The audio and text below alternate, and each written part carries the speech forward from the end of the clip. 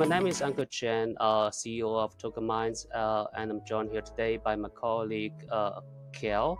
Welcome, Kel. Hey everyone.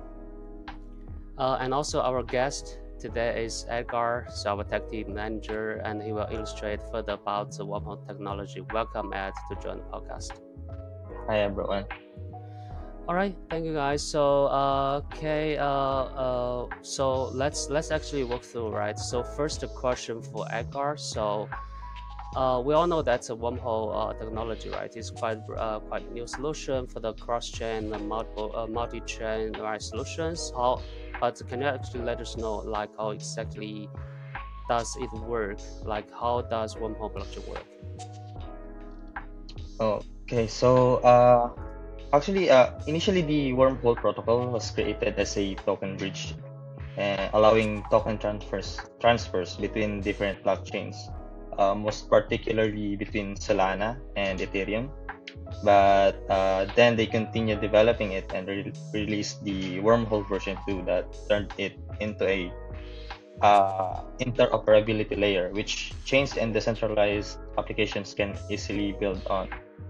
So how it works is wormhole transactions begins at the emitter, where any contracts that calls the publish message method in the wormhole core contract. This writes an event to the transaction logs, where it records all the details of the emitters that call the method, and it also contains the sequence number as an identifier. Then this core contract is monitored by a set of validators known as the guardians, which then processes the message when it is published. Wormhole has this off-chain where all the processes are being done and all the transactions are being validated by the guardians. At its core, the Wormhole is a secured peer-to-peer network made up of these, as mentioned, the guardian nodes, which then validates and sign the messages passing through the wormhole. These messages written to the core contract are picked up by this network of guardians, and if a majority of 13 out of these 19 guardians sign the same message, then the message is deemed as valid. So then these signed messages are known as the verified action for approvals, or also known as VAAs.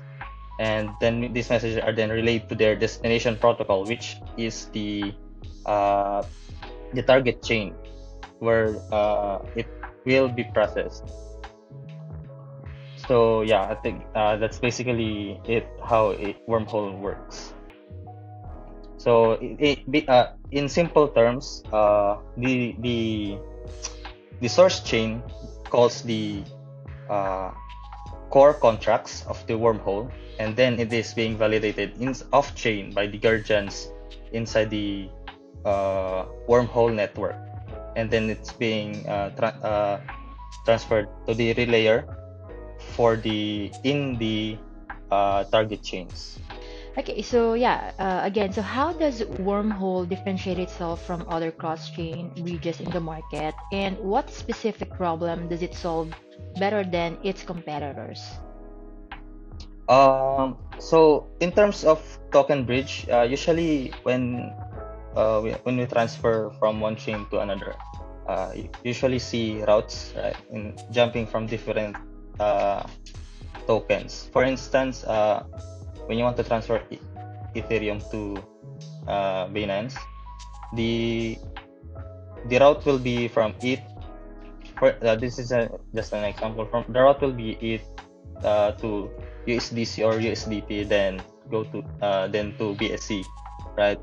So, but for Wormhole, as long as the token is supported, the process goes like from source chain, for instance, Ethereum, then Wormhole, and target chain, which is Binance. So it shortens the transfers of the token. Mm. For the specific the problems that usually solve as for but better than other competitors. Um, right right now, I don't think Wormhole has any competitors yet, as far as I know, because Wormhole is more than just a bridge. So it is a messaging protocol that allows different blockchains to communicate with each other. So imagine the possibilities of that if different blockchains can communicate. So yeah, I hope that answers your question. Yeah, it does. Yeah, thank you for that. So for a follow-up question, if I am a project owner, so what do you think, like what partnerships and integrations can be explored to expand the wormhole reach and utility? For instance, you can probably uh, utilize the wormhole as used for uh, transferring NFTs in different chains. So it could probably uh, benefit all the dApps uh, that operates in different chains, and also it can enable cross-chain governance for all the protocols that operates in different chains.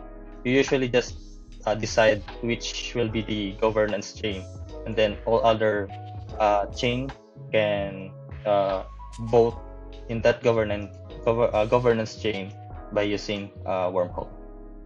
All right. Okay, yeah. I think that's it for me for now. Thanks, Ed. Okay, thank you, Ed. That's really sounds very fantastic. So you already explained a lot about the wormhole technology that and also the applies right in the blockchain. So we know that wormhole connects blockchain networks right by wrapping data into messages from the source blockchain, which actually it emits to the destination blockchain via a system that is governed by like 90 validators. So another question that is wormhole decentralized and encrypted? Um, Wormhole is the most decentralized form of bridge right now, and the Guardians makes that happen. Guardian is a large crypto institution that monitors the core contracts for Wormhole, and in each of the different chains. Currently, there are 19 Guardians, and they are formed from different top validator companies in the world, including Chorus One, P2P Validator, Figment, and any other more. Okay, thank you, Edgar, for the explanation. I think for us, for sure, we know more about the solution and the technology.